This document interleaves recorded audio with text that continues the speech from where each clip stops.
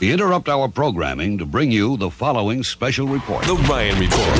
Whatever opinion they had ain't gonna change nothing I'm doing. What was the story he told? Because I was there. It's time for the Ryan Report. It's like Jay-Z, all eyes on us.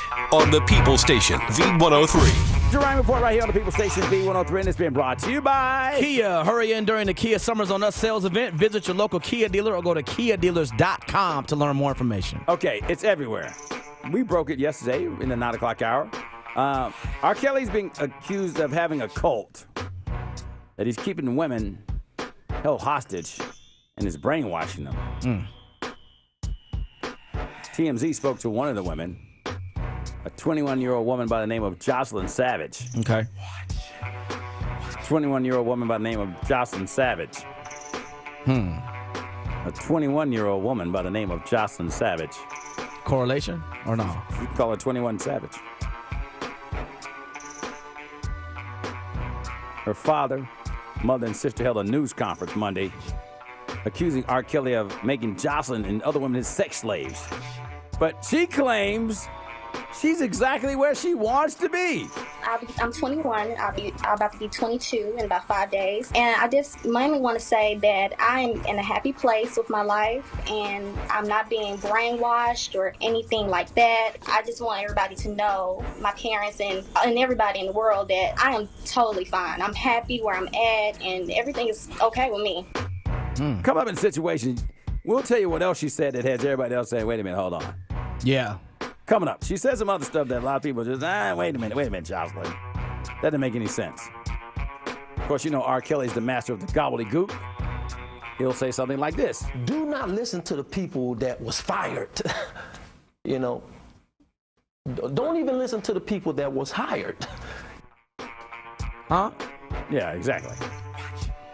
R. Kelly is saying he may take legal action against these parents. You know what's interesting, though? He's on tour right now. Like, right now. Maybe he's recruiting. I'm going to leave that alone. I'm not going to leave it alone. I'm not a fan. Never have been. Sorry. Yeah, he's on tour right now, though. Recruiting. Oof. They're saying that he goes to these concerts and then people say they want help with their child's musical career, and then he invites them backstage, and then he invites them to be flown out for even more help.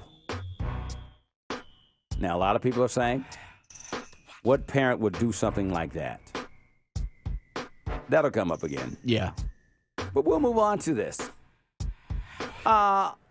Michael Vick was on television saying that the reason Colin Kaepernick cannot get a job is for one reason and one reason only. And he needs to do something and he'll get a job in the NFL. Here's your boy, Michael Vick.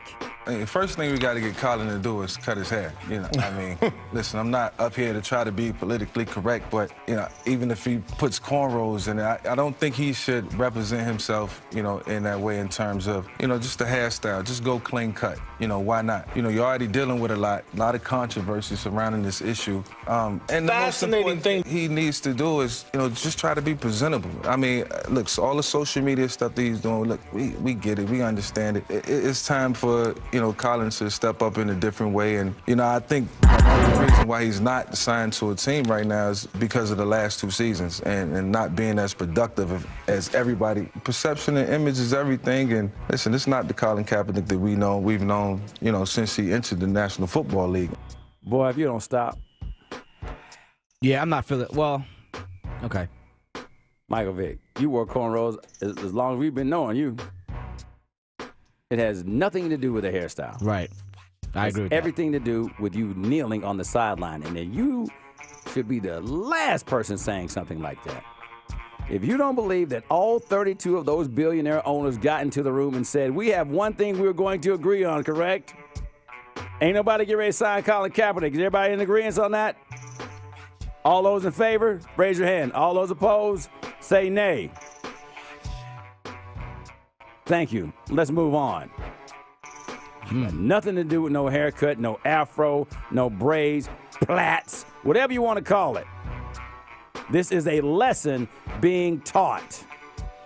So, Mike, come on, Mike. Moving on to Angela Simmons, who says she has to watch her back because people keep stealing from her. The daughter of Reverend Run and Anissa Russell says she's got to watch the company she keeps. She says, I've had stuff stolen from me. I don't know who did it. I've had people around me, and I can't say they did or didn't do it.